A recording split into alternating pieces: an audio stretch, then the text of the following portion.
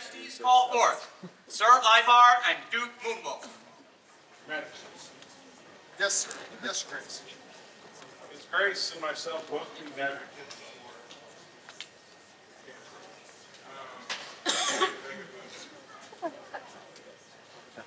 Ask if it be a right and proper thing, it shall be yours. 3 points a time, and it's like, one more time. Call forth the candidate. Their Majesties summon Victor Sant de Dormit. Hail now! Here comes Victor Sant de Dormit. Witness!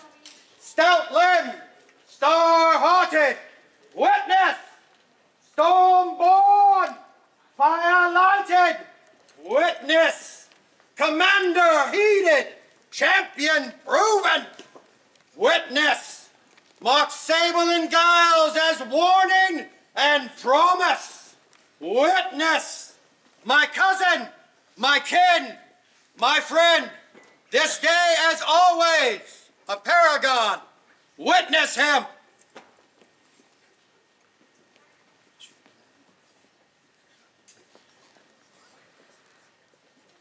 Is there a royal pair who will speak to the nobility of Victor? I am Moonwolf, Duke Vidril. I have regard that is not lightly or quickly given, but observed over decades. Victor is a man who has faithfully served the crown, the kingdom, and its people from at least the reign of King William.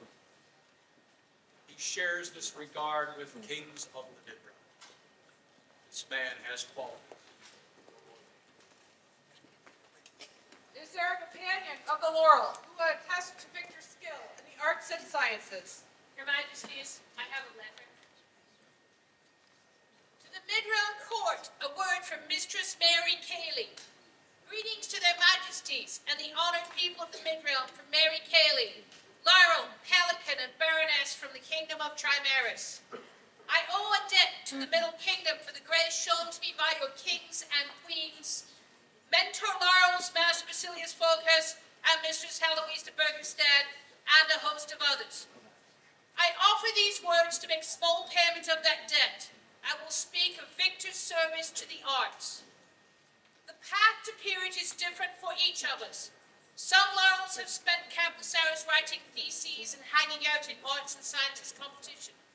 Some choose to spread their wings and create a broad spectrum of objects that add authenticity to our events and endeavors. Victor is an artisan like that. The list of his endeavors is lengthy. He undertakes these projects to create a more authentic background for events and to teach others that a period appearance and surroundings are possible for anyone. Some of his projects include calligraphy, brewing, researching absinthe, teaching people to make basic garb, striking coins, researching Pompeii and providing dormice to the royal party, and making armor. As I said, we all have different reasons for pursuing the arts. Whatever your aspirations, let me encourage you to follow Victor's example. Make your art useful. Use your art to help others fall in love with our little dream of chivalry.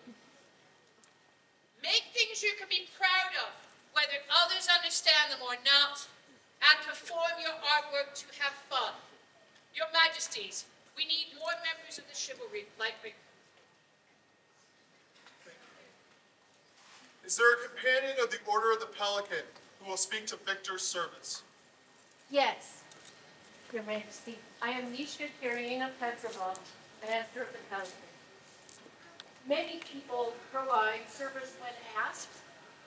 Victor sees a need, a gap, something missing, and provides it or makes sure it's provided so that the dream can continue.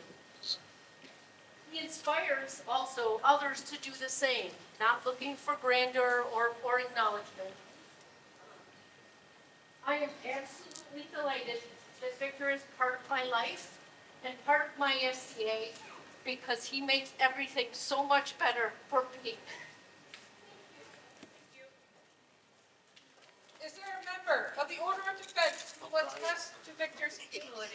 Aye, your majesties, if you will allow it. I'm Adam Mackay, Master of the Order of Defense. I've known Victor for many years, and in those years, we have broken bread many nights. We've shared ale many nights, several I remember. I've seen him grow, and I've seen him lift up others from the newest of fighters to the most experienced of fighters. I have seen him lift up our barony and your kingdom. I have fought next to him in the Dragon Horde out of Penzing many a times, and he has fought fierce. And he is a shining example of my fear, your majesties. From this I claim.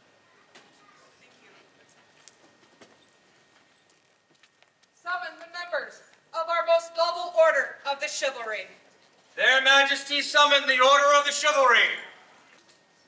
Noble sirs, having heard the words of the nobility of this kingdom, is it your judgment that Victor is worthy to be numbered amongst the orders of the chivalry, prowess, loyalty, and courtesy?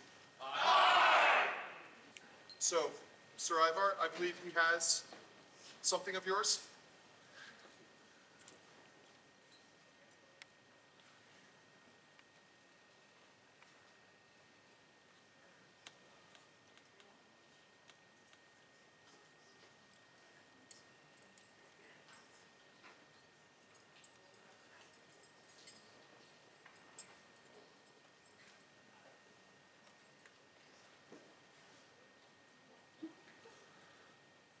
Victor, right mindful of your prowess on the field and the responses to the wishes of your peers, we are minded to make you a knight.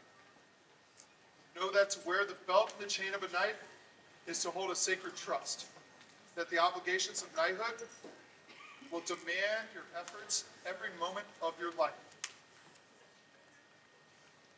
A knight of the society must be respectful of all religions, never offending the faith of a knight. A knight must respect all those who are weak or defenseless, whether because of aid, infirmity, poverty, or vow, and be steadfast in defense. A knight must love his kingdom and fulfill the most faithful duties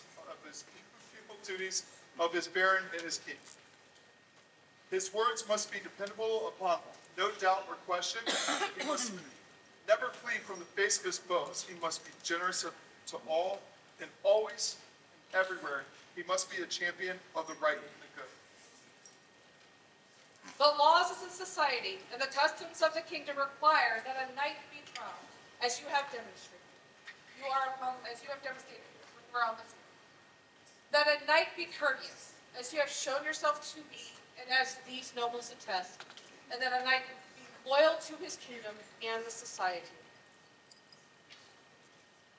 Do you desire to accept the burden of knighthood and swear fealty to the crown? Aye.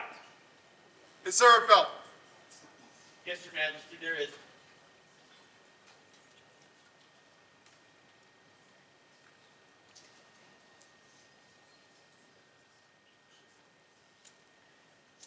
So, Victor, wear this belt as a token of your prowess.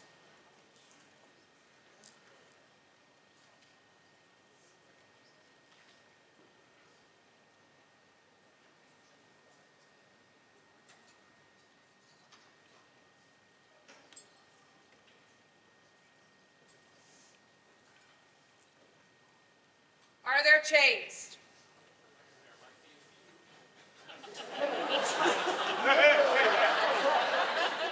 This chain in particular was made for me by Mr. Colonel Cloud, a gift from the former king of my former champion.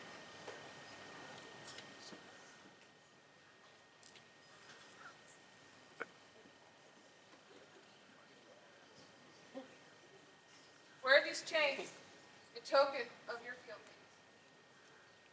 Are there spurs? I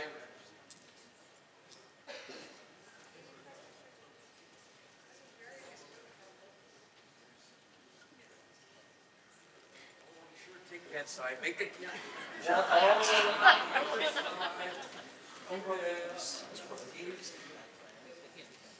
Victor, Wear these spurs as an outward token of your new station.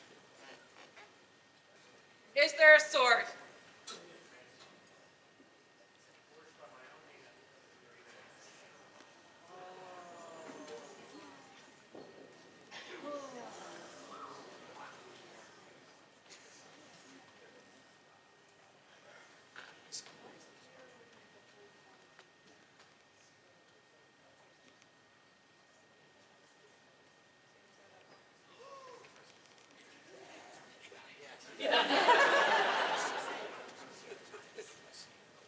Before you do that, bear your sword with strength, so disposing your heart with goodness that you never use it to injure anyone unjustly, but always use it to defend the just and the right.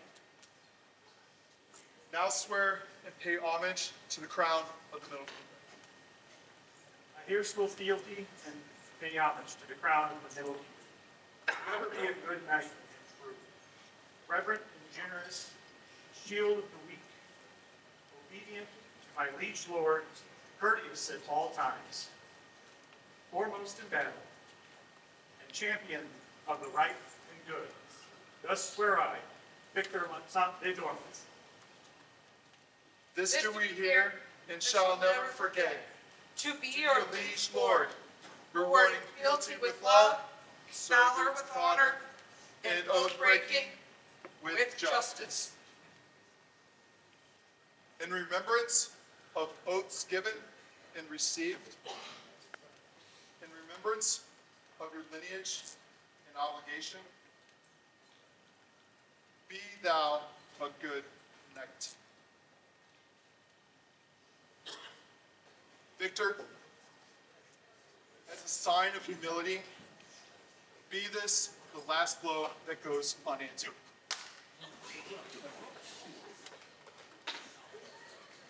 Here I present Sir Victor, Knight of the Society.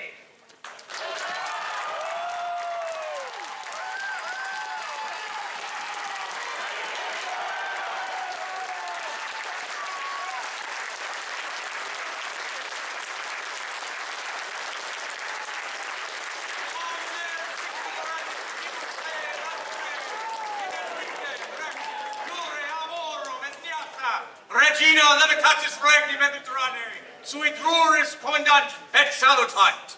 Compassion magnimatitas eos postatitas armorum artitis magni et post colloquium es parum armorum hunc fidelum nostrum Victor Lord Sant de Dormit.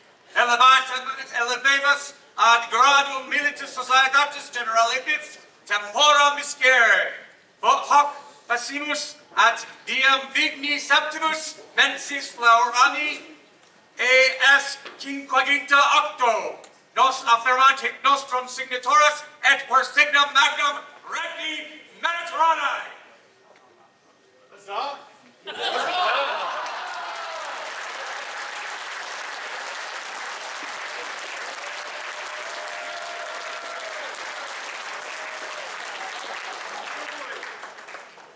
Please take Sir Victor Back there. back here. Okay, let's go.